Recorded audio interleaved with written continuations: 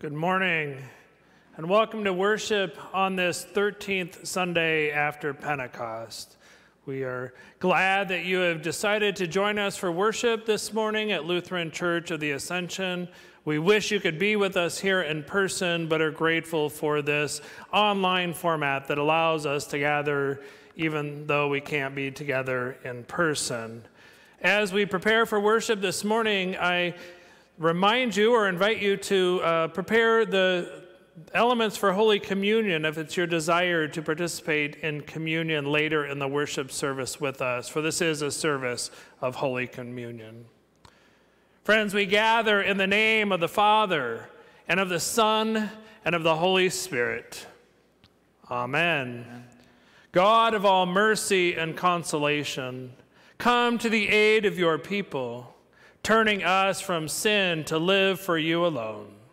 Give us the power of your Holy Spirit, that attentive to your word, we may confess our sins, receive your forgiveness, and grow into the fullness of your Son, Jesus Christ our Lord. Amen. Let us confess our sin in the presence of God and of one another. Gracious God, have mercy on us. In your compassion, forgive us our sins, known and unknown, things done and left undone. Uphold us by your Spirit, so that we may live and serve you in newness of life, to the honor and glory of your holy name, through Jesus Christ our Lord. Amen. Almighty God, have mercy on you. Forgive you all your sins through our Lord Jesus Christ, strengthen you in all goodness, and by the power of the Holy Spirit, keep you in eternal life. Amen.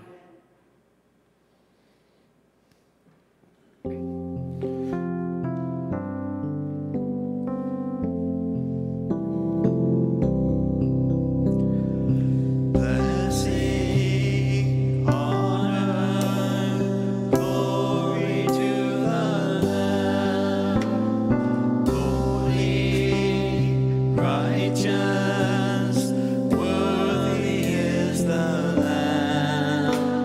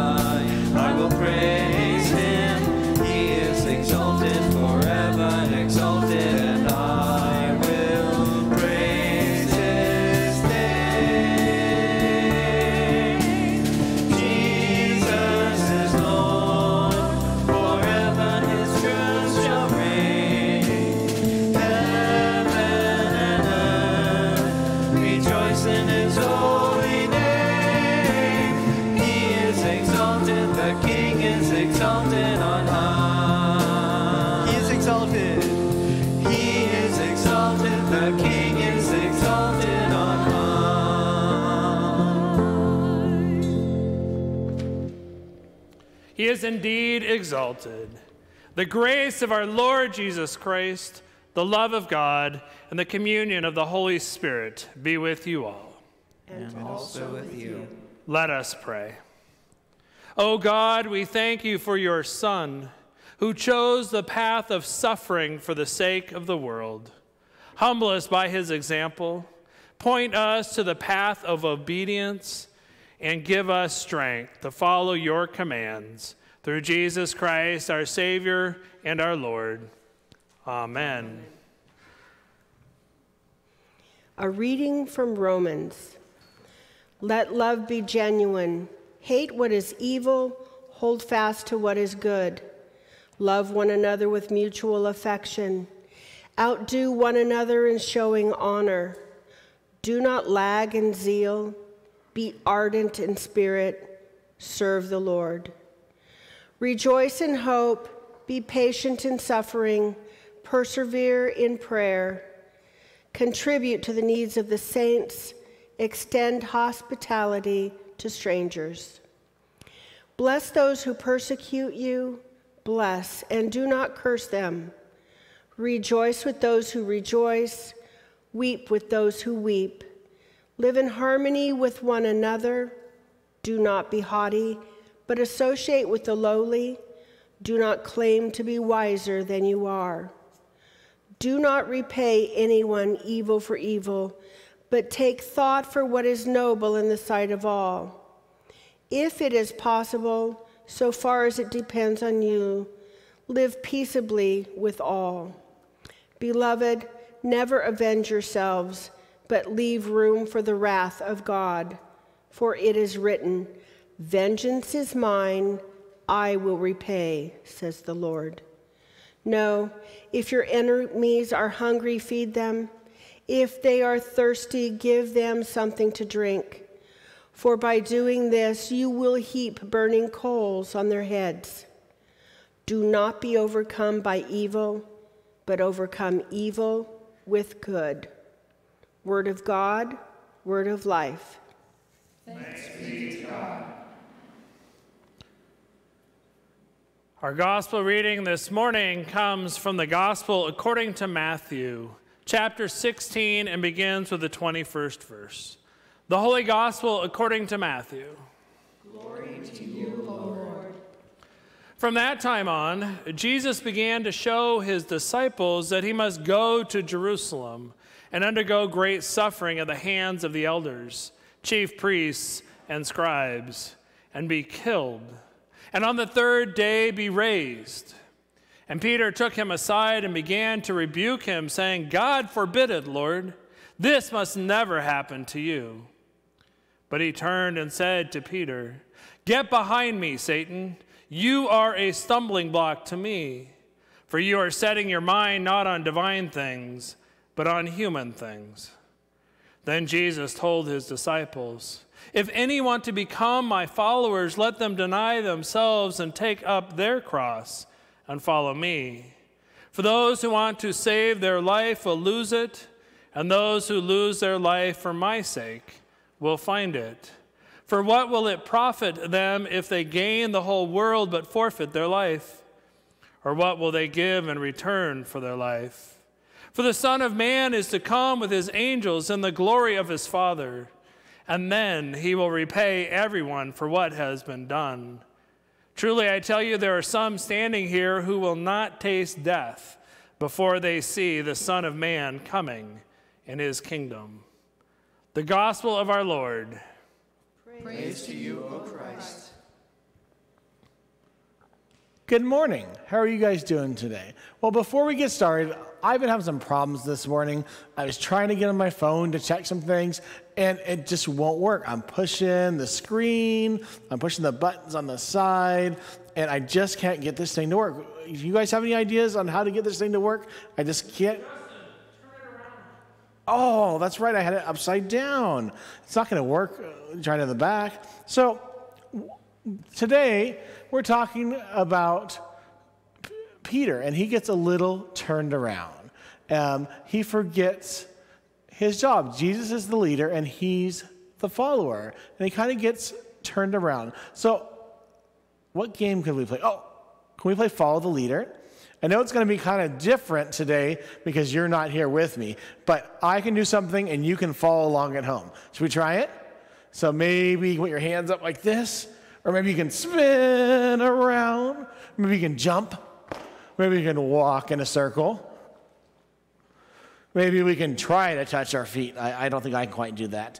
Maybe we can bend down. Maybe we can touch our nose. Maybe we can rub our bellies.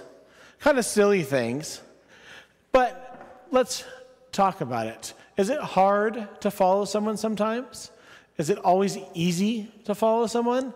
I give you kind of easy things to do, but sometimes it can be hard to follow somebody. And what does it mean to follow someone? You have to have a leader first, right? And who's our leader as Christians? Jesus, right? And sometimes we forget that. Sometimes we think we have a better idea, and we want to do what we want to do. And is that what we're supposed to do as Christians? Are we supposed to do what we want to do, or are we supposed to follow what Jesus wants us to do? We're supposed to follow Jesus. And guess what? Is that always easy? No, it's not always easy. But there's one thing. Did we choose to be Christians, or were we forced to be Christians? We chose, right? And because we chose to be Christians, we chose to follow Jesus. And we need to try to do what Jesus wants us to do and love others. And that's not always easy. And everybody's not going to always like what we believe. But we chose to believe in Jesus. And so we need to follow what Jesus wants us to do. So can we remember that this week as we go through our weeks? And can you guys pray responsibly with me? Dear God, thank you for our leader, Jesus. Thank you for our leader, Jesus. Help us to not get in his way. Help us to not get in his way. Help us to follow him. Help us to follow him. Even when it's hard. Amen. Amen. I just need a minute. I didn't know Mr. Justin was going to have us working out during the children's message. I was trying to catch my breath. Grace to you and peace from God our Father and from the Lord Jesus Christ. Certainly we can all remember the golden age of the televangelist. And I'm not talking about since COVID started, but back when televangelism started. I don't recall its beginnings because they predate me, but I did a little research and I've read about Fulton J. Sheen, a Roman Catholic archbishop who successfully transitioned from a weekly radio broadcast onto the big screen. Well, the television screen, black and white. It would have been small in 1951 when he did it. Sheen then went on to win numerous Emmy Awards for his televised preaching and teaching throughout the 50s and into the late 60s. In 1947, Oral Roberts put together the largest television broadcast at the time, reaching 80% of the possible television viewing population. In the 60s and 70s, Billy Graham utilized the radio, the television, and his infamous crusades to reach people with the good news of the gospel of Jesus Christ. In the late 70s and into the 80s, televangelists were invited into the political arena as President Reagan aligned himself with what became the Christian Coalition voting bloc. Evangelical televangelists such as Pat Robertson and Jerry Falwell were invited to political functions, and they began to use their growing popularity to further their ministries, their influence, and their financial status. In the 80s, we experienced a cacophony of voices preaching, teaching, yelling, and singing on the television. Jimmy Swaggart was preaching. Jim and Tammy Faye Baker were crying. Oral Roberts was healing.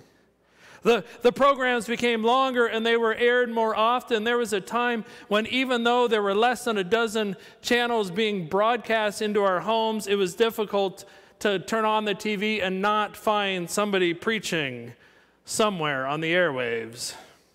Then almost as quickly as they rose, they fell. In January of 1987, during a fundraising drive, Oral Roberts announced to a television audience that unless he raised $8 million, God would call him home. Now, his audience, his followers assumed that his impassioned pleas for this money, for fear that God was going to call him home, was referring to suicide, that if he didn't get the $8 million that he believed God was calling him to raise, and as a result, they raised $9.1 million. When Roberts eventually did die, not of suicide, one of his obituaries mentioned his love of Italian silk suits, diamond rings, and gold bracelets that were airbrushed out of publicity pictures by his staff. Later in 1987, the ministry of Jim and Tammy Faye Bakker came crashing to a halt when it was revealed that Bakker and his PTL associates had been selling $1,000 lifetime memberships, which entitled buyers to an annual 3-night stay in a luxury hotel at Heritage USA. Tens of thousands of these memberships were sold, but they only built a 500-room hotel. And by selling more memberships than they could accommodate, they raised more than twice enough to build the promised hotel that never got built. Some of the additional funds that were raised were used to silence Jessica Hahn, a secretary at Bakker's church with whom he had an affair. In 1988, Bakker was found guilty on 24 counts of fraud. Also in 1988, a private investigator found that Jimmy Swaggart had solicited a prostitute, which led to his famous "I Have Sinned" sermon in February of that year, where he confessed his transgressions and asked for forgiveness, but his ministry never recovered. In these 2 brief years, these 3 men who had very large followings of dedicated, loyal Christian women and men went from being the rocks upon which their ministries were built to a stumbling block. They very quickly fell from the foundation upon which they preached, and they became a stumbling block not only to those who followed their teaching, but also to the ministry of the entire Christian church. And unfortunately, there are many, many, many more examples of men and women who at one time had been a pillar of the church, maybe even a cornerstone, who quickly became a stumbling block to the gospel. Unfortunately, not all their stories have made national news. This morning's gospel reading tells a similar story, at least the stumbling block part of the story. But if you were with us last Sunday, you're familiar with the entire story, which involves Jesus' interaction with Peter. Last week we read that first half that takes place when Jesus and the disciples are in Caesarea Philippi, and Jesus asks the disciples, "Who do people say that I am?" And they answer, some say John the Baptist, others Elijah, and still others Jeremiah or one of the prophets. To which Jesus replied, "But who do you say that I am?" And Simon Peter boldly proclaims, "You are the Messiah, the Son of the living God." In response, Jesus blessed Simon and acknowledged that his faith in him was a gift from God, given to him by God, not of any human endeavor. Jesus then called Simon Petra, or Peter, which means rock. And then he said, "On this rock," meaning Peter's faith, "I will build my church, and the gates of Hades will not prevail against it. I will give you the keys of the kingdom of heaven." And so it is, well before Pentecost, well before the crucifixion, that Jesus establishes his church with the faith of Peter as its cornerstone. And it's from that time on that our gospel reading begins this morning with the second half of that story. Jesus begins to show the disciples that he must go to Jerusalem and undergo great sufferings. He doesn't just tell the disciples, we read that he shows them, much like he has been doing throughout his ministry and his time with them. You see, Jesus' whole life and ministry has brought him and the disciples to this point and to this place so that they might together journey to Jerusalem. And with that being said, Jesus' words would have been hard for the disciples to take because they don't make sense and they aren't what the disciples wanted to hear. After he has suffered at the hands of the elders, the chief priests, and the scribes, he says, He will be killed and on the third day raised. Can you imagine such a thing? Have you ever heard of such a thing? Something that doesn't commute, something that seems like pure nonsense? It seems like every day we're hearing pure nonsense these days. Anyway, for Peter, Jesus' revelation is beyond comprehension. Not only is Jesus his teacher and his friend, but he had also just given Peter the metaphorical keys to the kingdom. It didn't make sense. If Jesus is the Son of God, the Messiah, the long-promised Messiah, why would he have to endure suffering and death at the hand of the elders, the chief priests, and the scribes? Peter, the rock, with keys in his hands, responds to what Jesus has said with passion and conviction. God forbid it. This must never happen. And as quickly as Peter stood upon that rock, Jesus knocks him down. Get behind me, Satan, Jesus says. Can you imagine a more hurtful accusation? Jesus had just told Peter that he had received a special revelation from God about Jesus' identity as the Messiah. Jesus had just called him Petra, announcing his faith as the rock upon which he will build his church. And he has figuratively given him the keys to the kingdom of heaven. And as quickly as Peter ascended onto the top of that rock, he descended even quicker. In an instant, Peter went from being the rock to being the stumbling block. Oh, how the mighty have fallen yet again. Jesus accuses Peter of setting his mind on human things, not divine things. Sounds like a similar refrain, doesn't it? Is that not what happened in these three examples that I mentioned earlier? These men became focused on human things, sex, money, power, and they lost sight of the divine things.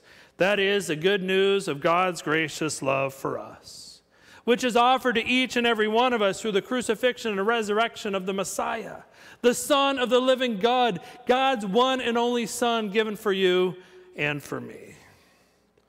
You see how quickly these men and Peter went from being on the rock to becoming the stumbling block? You see, the temptation to allow our minds to shift from divine things to human things can be intoxicating and blinding. Quite often, we don't even realize that it has happened because it comes so naturally and it feels so good.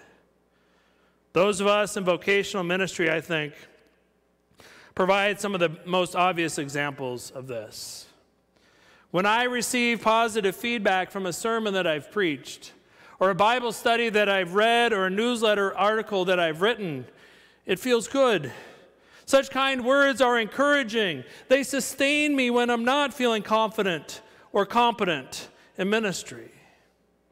However, when I become more aware or concerned about receiving positive feedback from my preaching, teaching, and writing, if I become more concerned about that than I am about the content of the message that I am striving to convey, then I am setting my mind on human things and not divine things, like God's word that I've been called to preach and teach.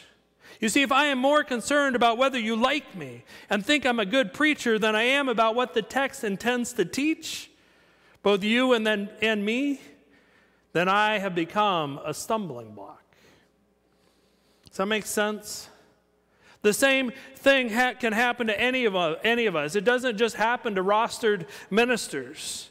It can happen to anybody who desires to follow Jesus. When our motivation is not the message of the gospel, which in this passage is about taking up our cross and following Jesus, when we set our minds upon human things, not divine things, we become a stumbling block. Then we are like Peter and these men that I've already mentioned. However, when we die to ourselves, which is a release of our human wants and desires, and we allow ourselves to be raised in Christ through the waters of holy baptism, it's then that we gain our lives. We become or are in the process of becoming imitators of Christ. Jesus invites Peter, the disciples, and us to take up our cross and follow him, knowing full well that he is headed to Jerusalem. to give up his life for us all. As his followers, what do you suppose he is asking of us? If he invites us to follow where he is going, what could he possibly be asking of us? Friends, we are invited to give up our lives for the sake of the gospel, for the sake of God's love for us and for all creation. And in so doing, we are given new life, everlasting life in him. The logic might be difficult to follow from our human perspective, but from God's loving perspective, this is the plan to restore our relationship with our Creator, to die to self so that we might be raised by God, with God, in God, so that our lives might become a reflection of the divine, not because of anything that we have done, but because of what God through Christ has done for us. Now, this is a place where Peter and many of us get confused. Having received the gift of God's love, the acclamation and the promise that God is going to do something in us and through us, we assume that we are invincible and that we know all the answers.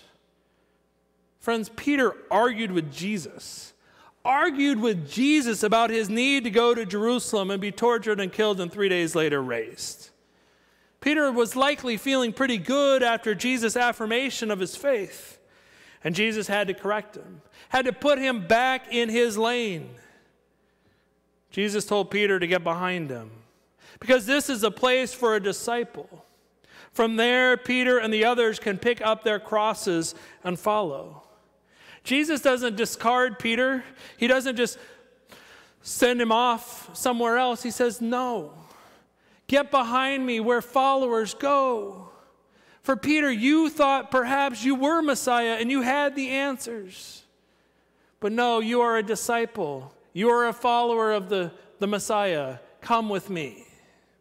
Come with me. Friends, the same is true for us. Luther describes it this way, this relationship between being the rock and the stumbling block. Luther describes it as simul justus et peccator. We are simultaneously saint and sinner. The distance from being the rock and the stumbling block is not far. Both always coexist. For we are constantly being forgiven by God and we are constantly needing forgiveness. And the same is true of Peter. He thought that by having been praised for his faith and acknowledged for the depth of his faith, that he could move into a new place. He forgot that he is human and not divine, not God. And that's where we find ourselves. As followers of Jesus, we struggle to stay upon the rock rather than becoming the stumbling block, as we strive to maintain our gaze upon the divine instead of the human things. Friends, that's why we come to the table. We come to the table where the divine and the human intersect, where we are given a glimpse of the heavenly as we partake of the one who is both fully human and fully divine. For it's at the table that we acknowledge our sinfulness, our stumbling blockness, so the foundation of our faith and our relationship with God might be restored. So let us boldly go where God is calling us to go, following him, taking up our cross, and sharing the good news of the gospel, not perfectly, but faithfully, in acknowledgement and thanksgiving for God's love for us. Amen.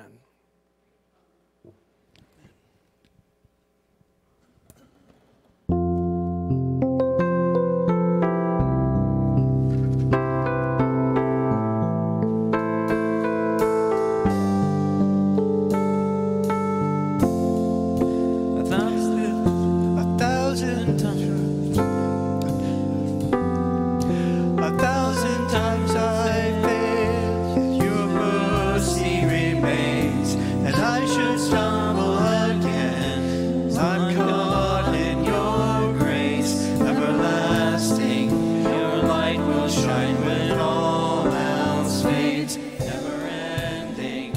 Your glory goes beyond all fame.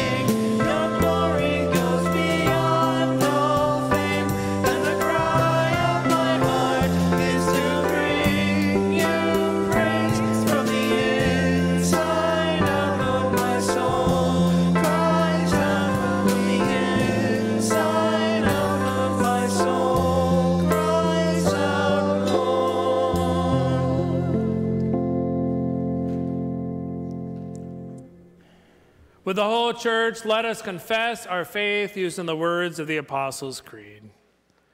I believe in God, the Father Almighty, creator of heaven and earth. I believe in Jesus Christ, God's only Son, our Lord, who was conceived by the Holy Spirit, born of the Virgin Mary, suffered under Pontius Pilate, was crucified, died, and was buried. He descended to the dead. On the third day he rose again. He ascended into heaven.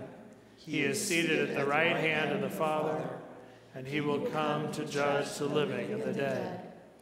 I believe in the Holy Spirit, the Holy Catholic Church, the communion of saints, the forgiveness of sins, the resurrection of the body, and the life everlasting. Amen.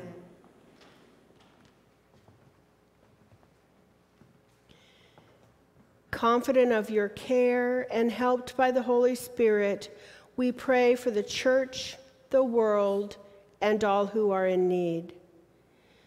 God of faithfulness, you bid your people to follow Jesus. Set the mind of your church on divine things. Grant us trust in you, that we lose our lives for the sake of Christ, and thereby discover joy in life through him. Lord, in your mercy, Hear our prayer. God of wonder, the earth is yours and all that is in it. Heal your creation and give us eyes to see the world as you do. As the seasons change, pattern the rhythm of our lives in harmony with all creation. Lord, in your mercy, Hear our prayer. Your creation groans with pain from the fires that are consuming it. Keep those fighting the fires safe, sustain those who have experienced loss, and keep us all mindful of how we can care for those who are in need. Lord, in your mercy, Hear our prayer. God of all nations, you call us to live peaceably with all. Give us ears to hear one another, even those we name as enemies. Fill all leaders with mercy and understanding, that they advocate and genuinely care for those who are poor and most vulnerable in their communities. Lord, in your mercy, Hear our prayer. God of salvation, you promise to deliver us. Give those who suffer a strong sense of your presence and love. Accompany those who are uncertain, raise the spirits of those who are despairing, and heal the sick. We especially pray for Rosie Inglesgard, and for whom else do the people of God pray?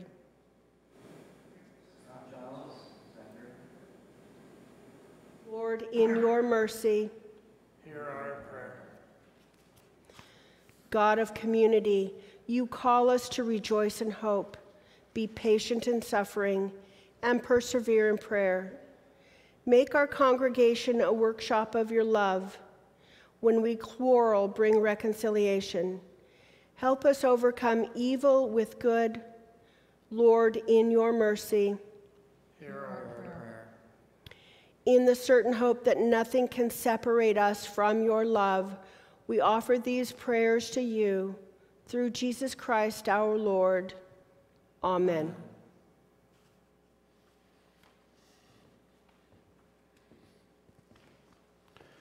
The peace of Christ be with you always. And also with you. I encourage you to share signs of that peace with those who are gathered with and worship. Having done that, we transition to the time of offering during our worship service. And we give you thanks for the gifts that have already been received in the church office and those that will be sent in electronically as well as through the mail.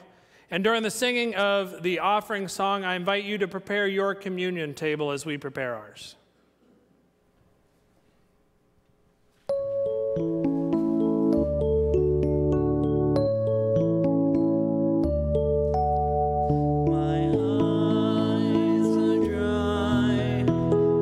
My faith is old, my heart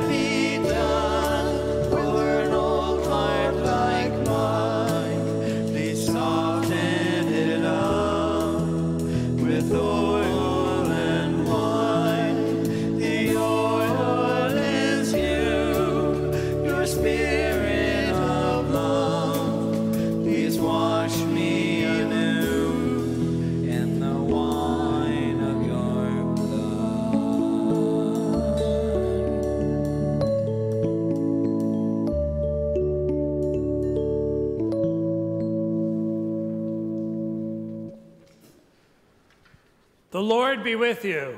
And also with you. Lift up your hearts. We lift them to the Lord. Let us give thanks to the Lord our God. It is right to give our thanks and praise. And it is indeed right, our duty and our joy, that we should at all times and in all places give thanks and praise to you, Almighty and merciful God, through our Savior, Jesus Christ, who on this day overcame death and the grave, and by his glorious resurrection opened to us the way of everlasting life. And so with all the choirs of angels, with the church on earth and the hosts of heaven, we praise your name and join their unending hymn.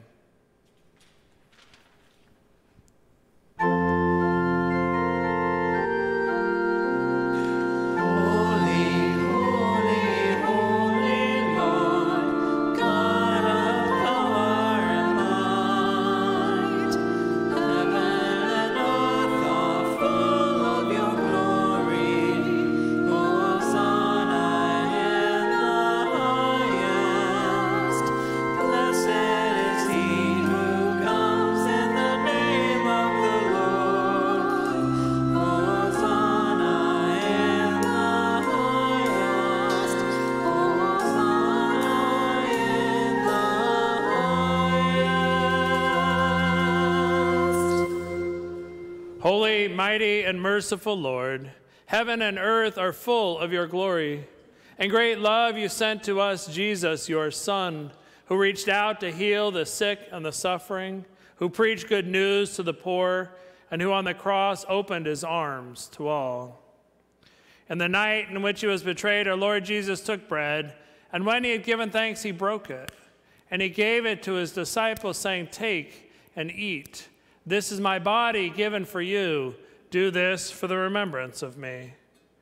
And again after supper he took the cup, gave thanks, and gave it for all to drink, saying, "This cup is the new covenant in my blood, shed for you and for all people for the forgiveness of sin. Do this for the remembrance of me." Remembering therefore his death, resurrection, and ascension, we await his coming in glory. Pour out upon us the spirit of your love, O Lord, and unite the wills of all who share this heavenly food, the body and blood of Jesus Christ our Lord, to whom with you and the Holy Spirit be all honor and glory, now and forever. Amen. We are gathered into one by the Holy Spirit, so let us together pray as Jesus taught us.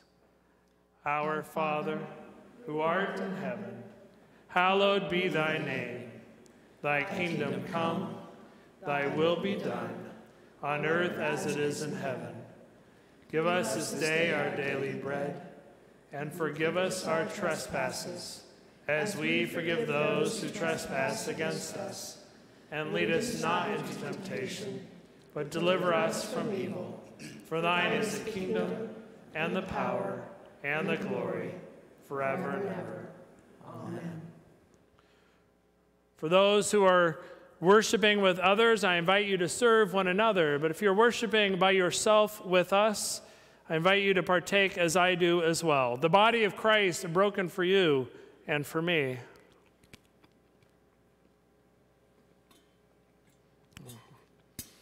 The blood of Christ shed for the sins of the world. Amen.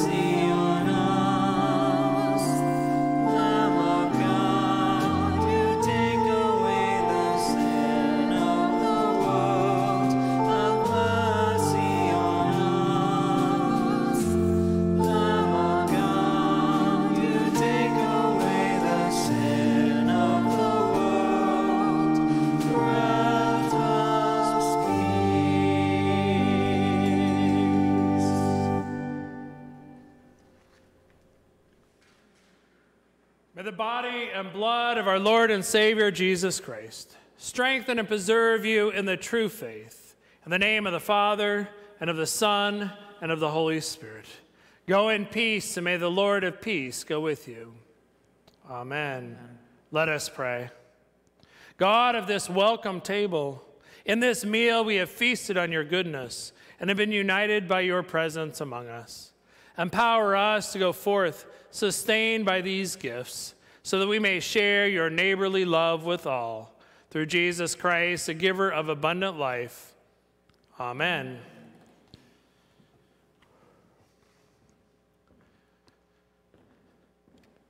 We respond to God's word by hearing the announcements and ways that we can gather and respond in our lives throughout the week and weeks ahead. Just for your information's sake, know that Ascension Christian Preschool begins a new school year tomorrow. They have been here throughout the summer providing daycare and preschool instruction, but a new year of instruction begins tomorrow in person here. We will meet on Tuesday morning via Zoom for Text Talk. If you are not receiving that Zoom meeting invitation and would like to, please contact the church office and we'll be sure to get that to you. Our gathering on Tuesday evenings for prayer continues, and we'll be sending out this Tuesday evening's prayers sometime before 7 o'clock on Tuesday, likely by the end of the day, Monday. Wednesday night at 7 o'clock, we invite you to join us in this space again through live stream, Facebook Live, for a service of lament.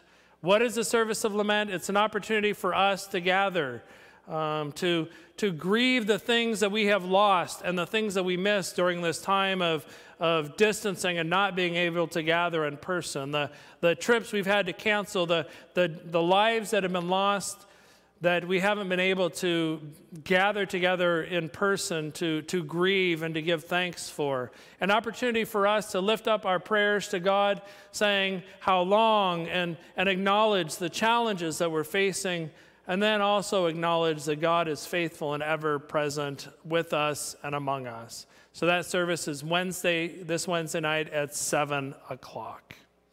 Next Sunday morning during our worship service, we'll do a back-to-school blessing for students who are returning to school. We're not inviting you here in person for that, but we invite you here on Facebook Live for that. And as part of that blessing will be some care packages for our students that will get delivered out to them during the week. Friends, we cannot thank you enough for your generosity in helping pay down our loan balance. Gifts have been coming in this month, and their total, I don't know, but as of our last payment at the beginning of the month, our loan balance is down to $9,200. And so in basically little less than 2 years, we've reduced that loan down to less than $10,000 from the $120,000 it began. So thank you for your generosity. This week, if you have school-aged or Sunday school-aged children, they should have received a copy of the children's worship bulletin that coincided with the texts read in worship today. Your students, your children should be receiving those every week going forward now as a piece of mail coming from the church, an opportunity for them to gather, whether it's during the worship service or some other time, to do the activities there and reflect on the texts that we'll be preaching on in lieu of gathering for Sunday school, since we're unable to do that these days. In 2 weeks is September 13th, which is God's Work Our Hands Sunday. And traditionally, we have gone to the food bank and done a service project. This year, we are going to do our God's Work Our Hands service projects individually at our homes. And so now we have a video that Rich has put together to describe that. God's Work Our Hands Sunday will be held this year on September 13th. Unlike prior years when we've held service projects at food banks that weekend, this year we're going to hold a remote service project due to COVID-19. We're asking your family to build blessing bags at home using items that you've purchased. Watch Ascension's emails and website for a list of suggested items to include. Your blessing bags should be delivered to Ascension between Monday, September 14th and Wednesday, September 16th. There will be a collection box on the back patio near the north entrance. Your blessing bags will be delivered to nonprofit organizations that serve the poor and the hungry in our community. Thank you for your support.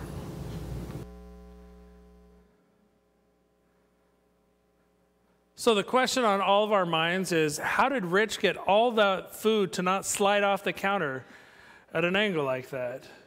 Anyway, thanks, Rich, and hopefully, we used to talk about hanging signs in my previous work life, hanging signs slightly askew that would bug people, and then they might actually read them. So we'll pretend like we played that video sideways to draw your attention to what Rich was saying. And someday I'm sure we'll figure out how to get it upright. Not the me of we, but the more collective. I guess that's it for announcements. Hard to follow that. But let us demonstrate our unity in Christ by praying together the prayer for unity. Almighty God, your Son Jesus prayed that his followers might be one. Make us one with him as he is one with you, so that in peace and unity, not uniformity, we may share the message of your love with one another and the community. Through Jesus Christ, our Savior and Lord. Amen. Now receive the blessing. May the blessing of Almighty God, the giver of every good and perfect gift, and of Christ Jesus, who summons us to service, and the Holy Spirit, who inspires generosity and love, remain with us always. Amen.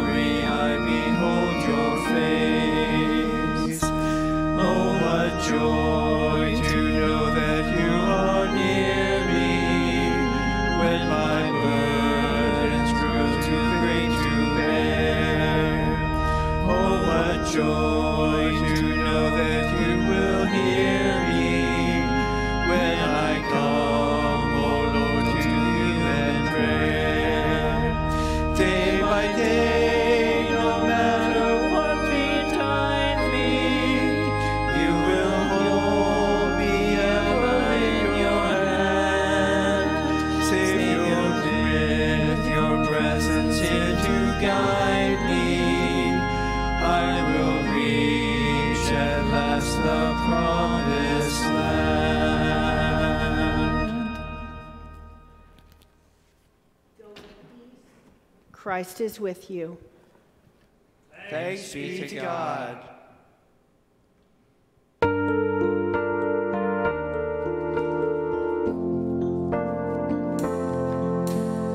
He is exalted, the King is exalted on high.